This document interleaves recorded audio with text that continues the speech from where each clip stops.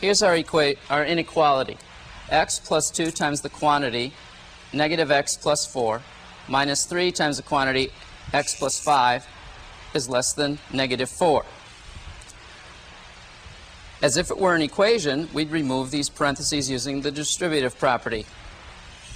X minus 2x plus 8 minus 3x minus 15 is less than negative 4. Let's combine some terms now.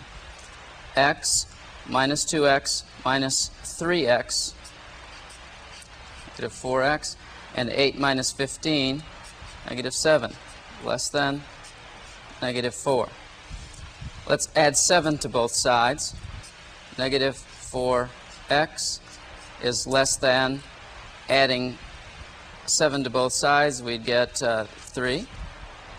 And then dividing both sides by negative 4 will turn the inequality around and give us our answer of negative 3/4.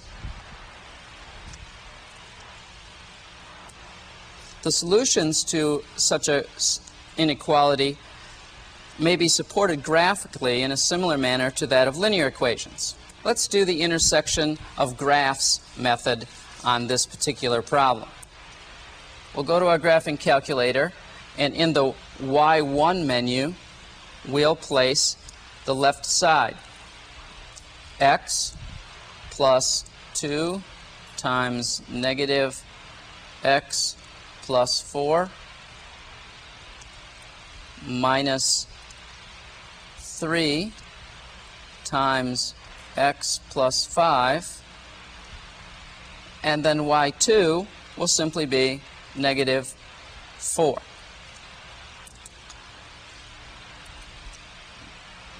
Zoom 6.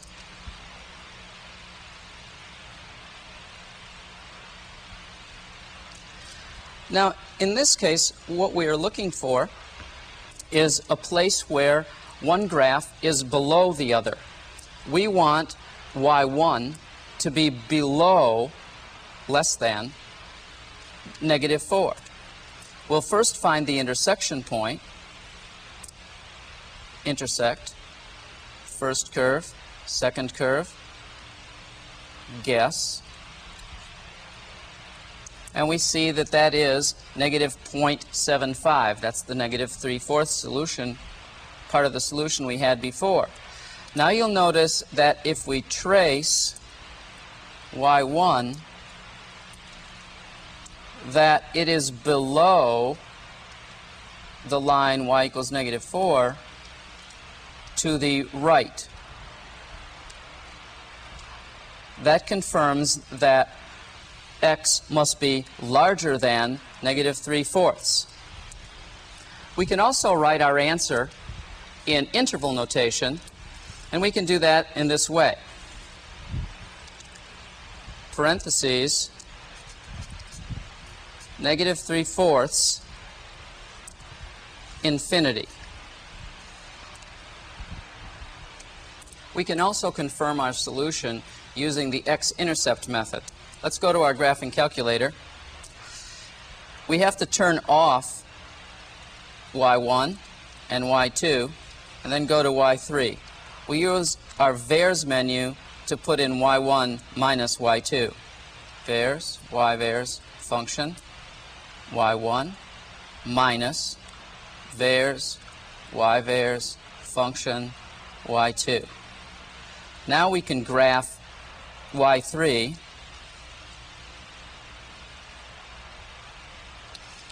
find the x-intercept, calc 0. Our left bound we might put in as negative 2. Right bound could even be 0. Our guess could be negative 1. And it tells us that that point is negative 0.75 or negative 3/4. Now if we trace, what we're looking at now is places where our y1 minus y2 is below 0. And again we see that the solution would be anything from negative 0.375 up to infinity, all the way to the right. It's important to understand that the calculator does not show you whether or not the endpoints of an interval is a member of the solution set to the inequality. Here's how that's done. If it's an less than or equal to or greater than or equal to inequality, then we'll include the intercept. And we would, in interval notation, use square brackets on each end. We never use square brackets at infinity because you can never actually get to infinity. If it's a strictly less than or a strictly greater than 0 function, then the intercept is excluded, and again we will use the parentheses instead. Now we'll look at another problem. We'll get it started and then have you finish the problem itself. Solve the inequality negative 1/2 x plus 0.7x is less than or equal to 5. The first thing we'd want to do is clear the fractions and decimals, and we can do that by multiplying both sides by 10.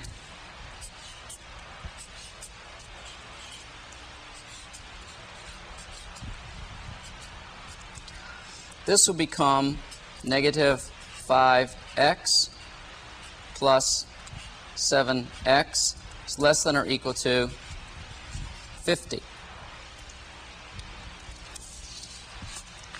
Now stop the tape and complete the analytic solution. Write your answer in interval notation.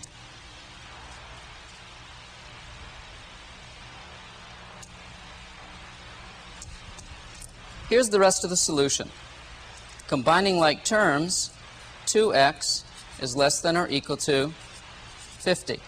Dividing both sides by 2, x is less than or equal to 25. If x is less than or equal to 25, the interval solution would be everything from negative infinity up to and including 25, and so we'll put a square bracket on the end of that problem. Let's try another problem for you to solve on your own. This problem should be solved using the x-intercept method with y1, y2, and y3 typed into your calculator as shown. Since your results will be irrational, you'll have to round your endpoints off to the nearest hundredth. Turn the tape back on to see the solution.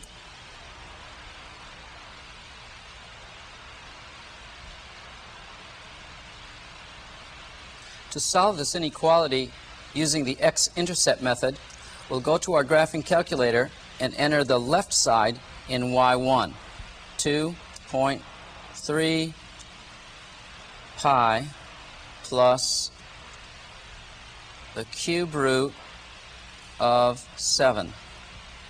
We'll enter the right side in y2, 0.6 pi x minus the square root of 21. We'll turn y2 and y1 off. We already have entered the y1 minus y2 in the y3 menu as we've done before. Now we'll graph.